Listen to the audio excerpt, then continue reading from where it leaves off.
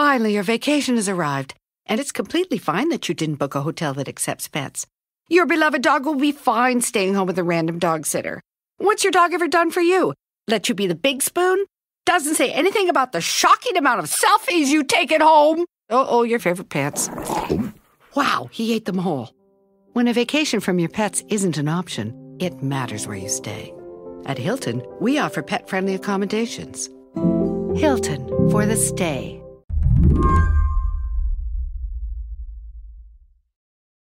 I'm starting today's show a little differently by introducing someone who is part of every episode, but whose voice you don't typically hear.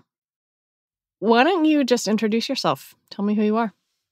My name is Joanne Levine. Right now, I'm the executive producer for Slate What Next and Slate What Next TBD.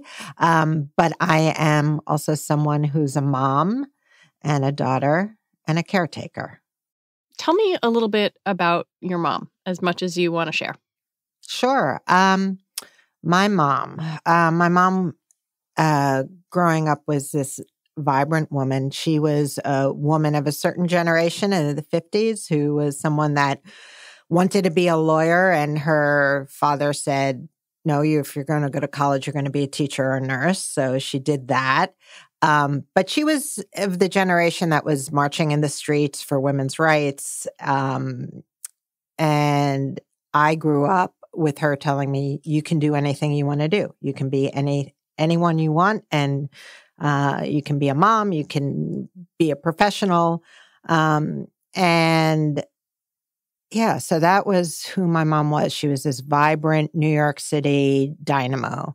And I would say about 10 years ago, we really, actually more, 12 years ago, we really started noticing that her memory was slipping in a profound way.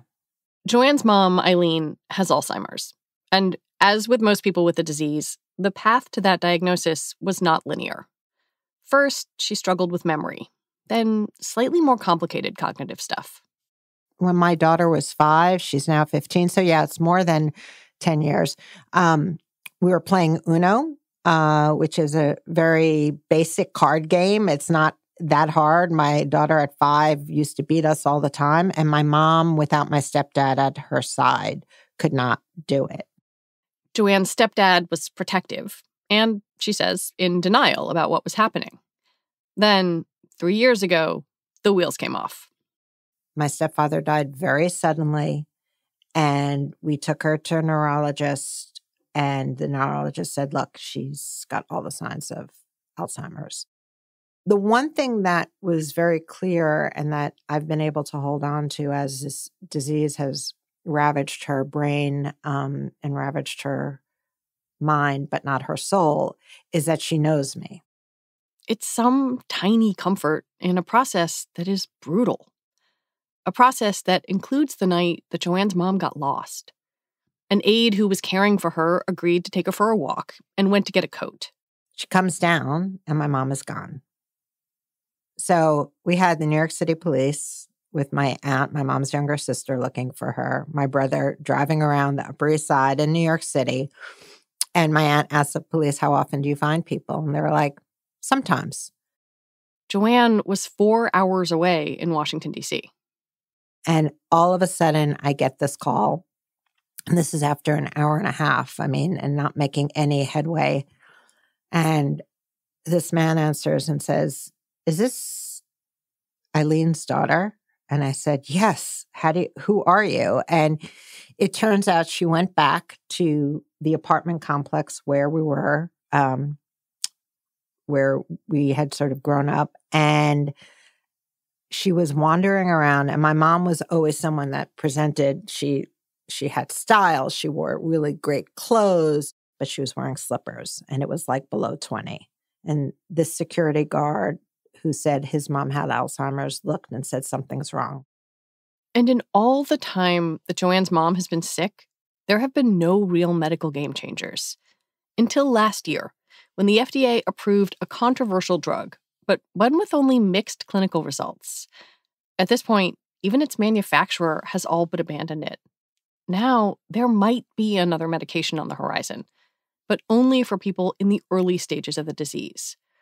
Joanne knows that for her mom, it is likely too late. I just wish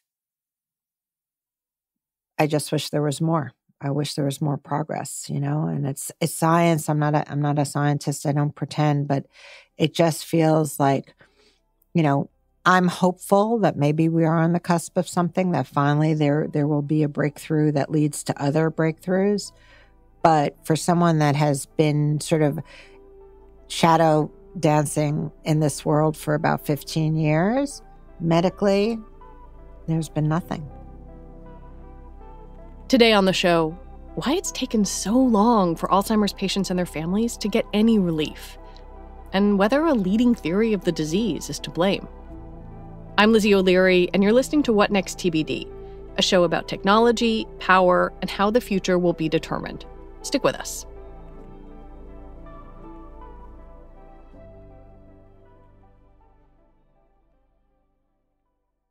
The General Insurance is partnering with Black Entrepreneurs Day, an annual event curated by businessman and investor Damian Garde to celebrate Black business. The event will feature conversations with game-changing entrepreneurs, special musical guests, and an NAACP grant sponsored by the General Insurance awarded to an up-and-coming Black entrepreneur. Black Entrepreneurs Day will stream live from the world-famous Apollo Theater in New York on October 27th at 7 p.m. Eastern Time. See blackentrepreneursday.com for more. When a patient like Joanne's mother is having cognitive trouble and doctors finally get to the point when they mention the A word, Alzheimer's, there's not actually that much that medicine can do. The spiel hasn't changed very much in more than 2 decades. That's reporter Damian Garde from Stat. He covers the biotech industry. There are medicines that are approved that are now generic that can, in the short term, basically boost memory, is what they've demonstrated to do, but they don't actually slow or arrest the progress of Alzheimer's. There's by no means a cure for the disease. So it's very much setting in motion a plan for a given patient and their family members and caregivers for how to cope with this kind of unavoidable decline. For the past several decades, most of the research into finding a real cure for Alzheimer's has focused on something called the amyloid hypothesis. The idea actually comes from the German doctor Alois Alzheimer, who the disease is named for. He was investigating a 51-year-old woman who died with what he called pre-senile dementia in the early 1900s. In 1906, Alzheimer wrote that upon autopsy, the woman's brain had, quote, severe disease process of the cerebral cortex. He found that her brain tissue was filled with plaques and neurofibrillary tangles. And over the ensuing decades have we come to understand that those plaques and tangles are the result of a protein called amyloid, which in healthy function exists in the body for reasons we don't entirely understand, but in the brains of patients confirmed to have Alzheimer's disease, it appears to tangle up and form these plaques in the brain, which are thought to be toxic, are thought to destroy neurons and synapses and thus drive the Alzheimer's disease symptoms that we recognize. But this is where things get tricky. There isn't much debate that amyloid plaques are in the brains of people known to have Alzheimer's. The question is what role they play. There's a compelling theory that, as I said, these plaques are toxic and they're destroying neurons. And thus, if you could design a drug that would clear these plaques out, you would prolong, the healthy function of a patient's brain. There's also a theory that actually whatever's causing Alzheimer's disease is upstream of these plaques. And so the plaques themselves are more like scar tissue, or, I've heard people put it as they're the gravestones of the neurons, not the killers themselves. And so to clear them out of the brain, you're just doing some kind of custodial work that maybe doesn't have that much of an effect on patients' brains. So while this debate has played out, billions of dollars have been spent by drug companies dating back to roughly the mid-90s trying to build a functional mousetrap, basically a drug that would clear these amyloid plaques and, what's really important, and that would, in a large clinical trial, actually do better than placebo at keeping patients scoring better on these questionnaires of cognition and function. And, we can dig through some of the history there, but the vast majority of those studies have ended in failure. Name a drug company, and there's probably a failed Alzheimer's medicine in its history. Elan, Johnson & Johnson, Eli Lilly, Pfizer, and Roche are just a few. But Biogen gave patients a glimmer of hope with Aduhelm, a drug that it began developing in 2014 along with Japanese company Eisai. Early clinical results in 2017 indicated that maybe they had finally refined the process for targeting amyloid. It appeared to not only clear amyloid from patients' brains, which is pretty easy to confirm through brain scans, but also seemed to have like a dose-dependent effect on how well they did on these scores of cognition and function. So stock price booms, everybody's really excited. Biogen, deciding not to waste time, goes from that's a phase 1 study immediately to a phase 3 study, which is where they were enrolling thousands of patients in 2 identical studies and basically saying, like, let's just pedal to the metal. We'll get these data. These will support FDA approval. It's a long process. It's an expensive process. So they skipped phase 2, which is usually what people call like the proof of concept study, the point where you kind of test drive a phase 3 trial before really investing in it. Because of the immediacy of the disease and the promise of the drug, Biogen decided, let's just go straight to the hard part. But phase 3 did not turn out like Biogen or the Alzheimer's community had hoped. So cut to 2019, we learned from Biogen that they're actually discontinuing these 2 studies. They're independent data monitors, which are people who, every clinical trial has this. They're people who get to look at the unblinded data, basically to make sure it's safe and to make sure that the drug has a hope of working so that you don't throw good money after bad. Those people told Biogen, actually, it's the latter. You are throwing good money after bad. We've looked at the data and we conducted what they call a futility analysis. And we've concluded, based on lots of mathematics, that futility is the most likely outcome. Stock price crashes. Everyone, wow, we thought this was going to be the drug that works. Lots of Sturm und Drang, rending of teeth, gnashing of garments, calls for resignations. I mean, this was like a huge deal in this world. It was crushing. But then something even more unusual happened. Biogen took another look at one of its studies and decided that it did work. Patients on Aduhelm outperformed the placebo by 20-odd% on certain tests. The right people on the right dose at the right time was enough for the company to try to get approval from the FDA. Damian says the neuroscience community was skeptical. The real shocking part came last year when we learned that the FDA agreed with Biogen and decided that this drug did merit approval. But what's curious is Biogen had filed for a full approval, which is basically they asked the FDA to weigh the evidence of whether taking Aduhelm is likely to delay the effects of Alzheimer's compared to placebo, the final data, the clinical data. But that is not what the FDA did. It granted Aduhelm accelerated approval, a program designed to get medications for serious diseases to patients based on what's called surrogate data, a sort of data breadcrumb trail. So, for example, if it were a cancer drug, the hard data would be, do patients who take the drug live longer than patients who don't? The surrogate data would be, does it shrink tumors in the short term? So the FDA has often approved cancer drugs based on that because it's pretty reasonable to say if you're shrinking tumors, you're going to live longer.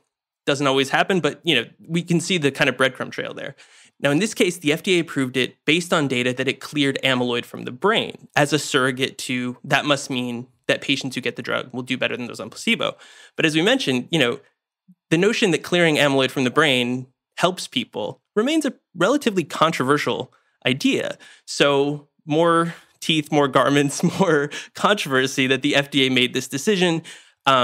People in neuroscience, there were resignations from FDA advisory panels. Right. 3 experts who were on one of these FDA panels quit. Right. There was a panel meeting in which those people tore up Biogen's case for this drug being approved and really kind of turned their attention on the FDA itself, which at that point was showing signs that it was amenable to Biogen's logic. So once the approval actually happened, then, all hell broke loose in neuroscience. This is a relatively small community and these people don't swear very much on the record. But as far as, anger is expressed in like academic publications, this was about as much as you could expect. Another big kind of wrench in all of this was when Center for Medicare and Medicaid refused to cover Aduhelm under Medicare unless you were in a clinical trial. That, to me, seemed like the government saying, like, this drug isn't worth it. Basically, yeah. And it was kind of shocking because traditionally, CMS defers to the FDA as to whether a drug is good. So typically they will cover any FDA-approved medicine according to the label that the FDA agrees on, because that's just sort of the separation of powers, I guess, in health and human services. What was striking about CMS's decision with Aduhelm is that they implicitly and somewhat explicitly said the FDA was wrong to approve this medicine. I mean, this was really the death blow for Aduhelm as a commercial entity. There had been arguments over the price of the drug. It cost a tremendous amount of money, right? It was rolled out at a list price of $56,000 a year. The issue was basically Medicare looked at that number and said, we don't see a value proposition here. And that was particularly debilitating for Biogen because Alzheimer's disease is a Medicare population in this country. It predominantly affects people who are elderly, and something like 75% is an estimate of the potential Aduhelm customers would be covered by Medicare. So that really tanked any possibility this drug would be profitable. And then furthermore, a lot of private insurers had waited to make a coverage decision, deferring to CMS. And once that, kind of guillotine dropped, then they had an easy way to say, well, we're not going to cover it either. And they could just defer to kind of the 800-pound gorilla of government payers. What did all this mean for people who had been taking it or had been really excited about the potential for a new medication? I think it was confusing and in some cases devastating. I talked to a couple people who were in the clinical trials who insisted that they felt like they had experienced a benefit being on the drug. I know there was disappointment with the price that Biogen chose to charge. I don't think anybody in the patient or physician community defended that. But also, it's important to remember there is just such desperation for anything that might work here. And there's no waiting. Every day is a day that conceivably you are less yourself than you were yesterday if you have Alzheimer's disease. So I think people in both the patient community and the clinician community just feel just kind of a whiplash with like being told that this is promising, being told actually there are these caveats. Yes, it's one approval. No, you probably can't get it. And your physician is telling you that honestly, maybe it wouldn't do anything for you anyway. I can't even use the word actually that I would want to use. And it comes on the heels of decades of these false starts. I mean, this one actually resulted in FDA approval. It was the first FDA approval for an Alzheimer's medicine in about 20 years. But, patients are plugged in and the internet, we all have access to it. So, when you talk to someone in the Alzheimer's community, you're quite often talking to someone who knows much more about the travails of given clinical trials and scientific studies and seemingly promising medicines than you do. When we come back, after high hopes and crushing disappointment, maybe, possibly, there's another drug.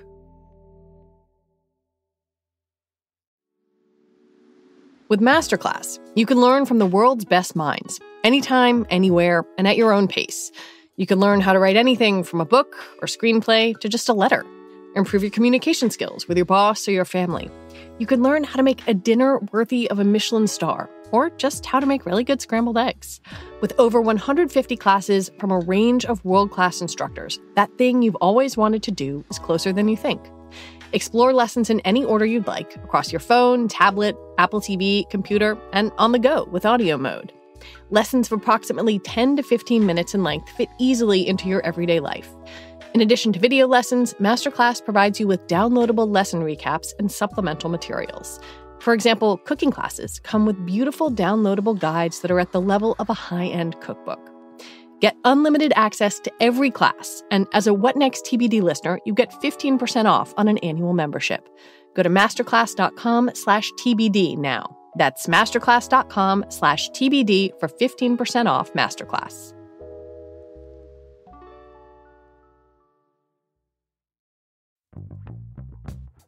Hi, it's David Plotz, co-host of Slate's Political Gabfest podcast, and I am very excited to announce that we're doing a live show in Atlanta on Wednesday, November 2nd. Please join me and Emily Bazelon and John Dickerson at Georgia Tech's First Center for the Arts for a great night of political discussion, debate, and fun. Slate Plus members get an exclusive discount, so if you're not a Slate Plus member yet, this is a great time to join. Go to slate.com/GabFestLive right now to get your tickets. They're first come, first served. Again, that's slate.com/GabFestLive for more information and to buy your tickets for our November 2nd live show in Atlanta at Georgia Tech. We'll be streaming it too, So if you can't make it in person that night, fear not. You can join our virtual gathering instead. Slate.com/GabFest Live. After this huge drama, there is maybe a new contender on the horizon. Tell me about lecanemab. Meanwhile, as we're all, distracted by this slow-moving disaster that is the commercial rollout of Aduhelm and the, corporate upheaval that it resulted in, resignations and firings at Biogen, there has been this backup molecule, for lack of a better term, this other amyloid-targeting medicine that Biogen and its partner, the Japanese pharmaceutical company Eisai, had been developing simultaneously. This kind of thing happens, I guess, in the drug industry quite often, is just trying to share the risk of how difficult it is to develop new medicines. Lecanemab had always been perceived as kind of the, younger sibling with maybe a little less promise to Aduhelm, in part because Eisai did run a phase 2 study, the step that Biogen skipped with Aduhelm, and the data were a little confusing. They tested multiple doses. I remember very well, this was 2018. They unveiled it at a big Alzheimer's conference, and the result was a lot of head scratching. The data, someone described them to me as uninterpretable because some doses seemed to do well, higher dose seemed to do kind of less well. There were disparities between the placebo group and the treatment group such that the observed benefit might have been statistical noise. And so coming out of that, I think there was a prevailing sense that lecanemab was a less promising shot on goal than Aduhelm had been. And yet, earlier this year, we got the press release from Eisai, which is leading the development of lecanemab, saying that it succeeded in a phase 3 study of its own. Basically, it did what Aduhelm didn't do. Because if you recall, the evidence that Aduhelm eventually won FDA approval with was not a clean success. It was sort of half a success that required you to kind of squint and turn the paper upside down to see what the company was seeing. And at least as far as we know, based on this press release, that's not the case with lecanemab. They met the primary endpoint of this very large phase 3 study.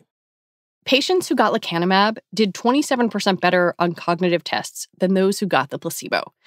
But there are some important caveats. This trial focused on early-stage disease, and all the patients had some degree of decline on what's called the clinical dementia rating. It's an 18-point scale that determines cognitive function. 0 means you have no signs of cognitive decline. 18 is severe dementia. In practical terms, the trial meant that patients who got the drug did about half a point better on the scale than those who didn't. But according to Damian, it's difficult to conceptualize what all this means in real life. So the debate immediately among clinicians is, well, what is half a point on the CDR scale over the course of 18 months? Does that mean someone who might have had to give up driving doesn't? Or does so, less quickly than someone else? Does it mean it's easier to have longer conversations, recall the names of grandchildren? Like, it's difficult to tie these sort of conceptual numerical outcomes to the everyday lives of people with Alzheimer's disease. There's a pretty good study published, I think last year or 2 years ago, where researchers looked at thousands and thousands of patients' medical records and talked to the physicians who administer these scores, basically asking them, what is the smallest difference on the CDR that you would classify as a clinically relevant difference for a patient between checkups with them, basically? And there's a range of answers. People generally said between 1 and 1.5 points. That's really where it's like, oh, I can tell this person has worse dementia than the last time I saw them. But the minimum, when they kind of extrapolated all the data, was about 0.5 points. So that would suggest that this drug is kind of doing the bare minimum that clinicians would say would actually make an observable difference in someone's life. And remembering the names of your grandchildren, God, that's a big deal. Right, exactly. It could be. And that's the difficulty is extrapolating large clinical trials. It could be something as meaningful as that for one patient. It could be something totally imperceptible for another.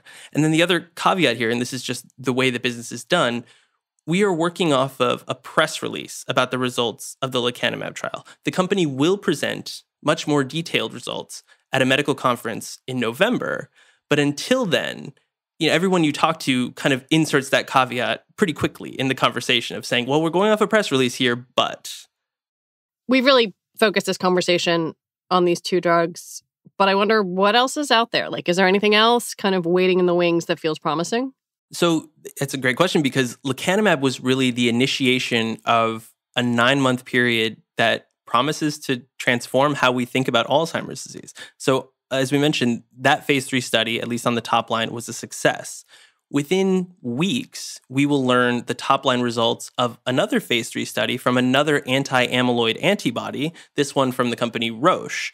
I mean, we're going to find out basically whether lecanemab does indeed herald a new era where people have figured out how to attack amyloid, or whether it might be a one-off success. So there's a situation in which, over the course of about 12 months, we find out that 3 anti-amyloid drugs worked to varying degrees, potentially. And I mean, that would truly change everything for patients and for physicians, and also bring up a lot of health economics things. How will we pay for all of these drugs, et cetera? But conversely, if the lecanemab data don't look as good as they sound once they're presented in full, and these 2 other drugs fail, we could be kind of having a different conversation about where the state of the art is in terms of developing new medicines for Alzheimer's disease.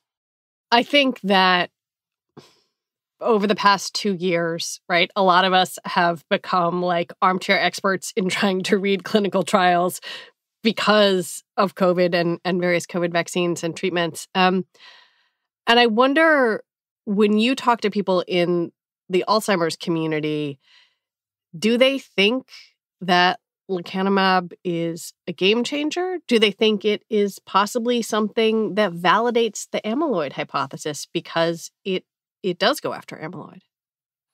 Yeah, I think there's, cautious optimism is such a cliche, but unfortunately it's the only phrase I could think of to describe it. As to whether it affirms the amyloid hypothesis, I think for people who were skeptical, they would say, well, we've always known that amyloid had something to do with the progress of Alzheimer's disease. Like I said, there are debates as to whether targeting it is too late, whether targeting, different forms of the protein is the right way to go. I was talking to neurologists trying to game out, what difference on the CDR would make you want to prescribe this. And of course, I could never pin anyone down. But in order to temper expectations, I heard people saying, a small difference might be the best we can expect from an amyloid targeting medicine based on everything we know, all the failures past. But that's still reason for optimism. One, because for patients, anything that might delay the effects of the disease is positive. But 2, there's, a lot of the history of drug development suggests that the first medicine for a given disease often kind of sucks. And these are my words, these are not theirs. But in HIV, in hepatitis C, in cancer, the first medicines were often relatively effective, usually pretty toxic, but desperately needed because there was nothing else. And the way history has played out, especially in virology with HIV and hep C, these are now viruses that can be tamed, basically, and transmission can be halted with medicines, and it's a combination of medicines. So the standard of care for HIV, for example, is a multitude of antivirals that basically attack the virus, wall off the virus in different ways, such that even when it mutates, it can be controlled. There's a very optimistic future in which lecanemab, if in fact it's FDA approved, will be kind of like that first HIV drug. We'll look back on it and say, woof, remember when we had such blunt tools? Because what will evolve is a multitude of medicines that target Alzheimer's disease from different angles such that we have a better handle on it. Eisai has applied for accelerated approval from the FDA, which could come in January. But after the Aduhelm disaster, Damian says doctors and insurers will want to see more data. A larger question raised by lecanemab and Aduhelm before it is whether focusing on the amyloid hypothesis in Alzheimer's disease and pursuing drugs based on it has given researchers tunnel vision or crowded out other promising ideas. I think it's just inarguable that if not for the field's dogmatic adherence to the amyloid hypothesis, we would be further along in Alzheimer's research. We would have more to offer patients who have this disease.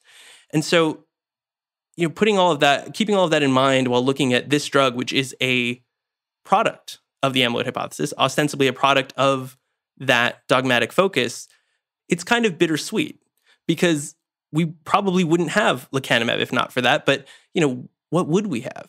there are really promising theories about neuroinflammation playing a role in how Alzheimer's disease works. It's been tied to different pathogens, including bacteria and viruses. And there's really interesting data showing that if you have, for example, like gingivitis, you are more likely to develop Alzheimer's disease, which people are still unpacking. But some of these theories have existed for decades, and they seem to take so much longer to reach the point of being, interrogated in a real way. And that's where people point to, like, would we be 10 years further along in either confirming or dismissing some of these other theories, if not for the focus on amyloid? It's very hard to listen to this and not think about Joanne's mother, and how any drug in the pipeline now is unlikely to give her any relief. But maybe there's a chance it'll help someone like her in the future. Where does all of this leave patients and their families? I'm trying to think of exactly where to start because Jesus Christ, there is this hope. Again, we're going off of a press release, but this medicine does appear to at least slow the decline of Alzheimer's disease, which can only be good news for patients and their families, provided they can access the drug. But I think it's important to keep in mind the field and the drug industry has focused on early stage Alzheimer's disease because that is the population in which it seems like you can make a difference with at least the interventions we know about. There are about 6 million people in the United States with Alzheimer's. Maybe 1 to 1.5 million fit into that early stage category. So if you have even moderate dementia or severe dementia, science doesn't have anything to offer you right now. In the pipelines of drug companies, even some of the more speculative stuff that you might read about in medical journals. I mean, this is where a lot of the frustration with the amyloid cabal comes with, is that when you talk to people in neuroscience, quite often they are MD PhDs, which is to say they publish papers, they do clinical research, they spend time talking to reporters, but they also spend a lot of their time in examination rooms with patients and their families, explaining, as we were talking about before, what the diagnosis means, what the prognosis is. So I think they're very, very well in touch with the frustration and with just how devastating that moment can be. And I think they balance that in their minds when they talk about a potential new medicine, that even if lecanemab turns out to work as well as the company says it does, we're still leaving behind the vast majority of patients with Alzheimer's disease. There is still so much more work to do. And in contrast to, like I said, oncology or virology or some of the other areas of medicine where we've seen truly like revolutionary new drugs, I mean, Alzheimer's is just nowhere near that.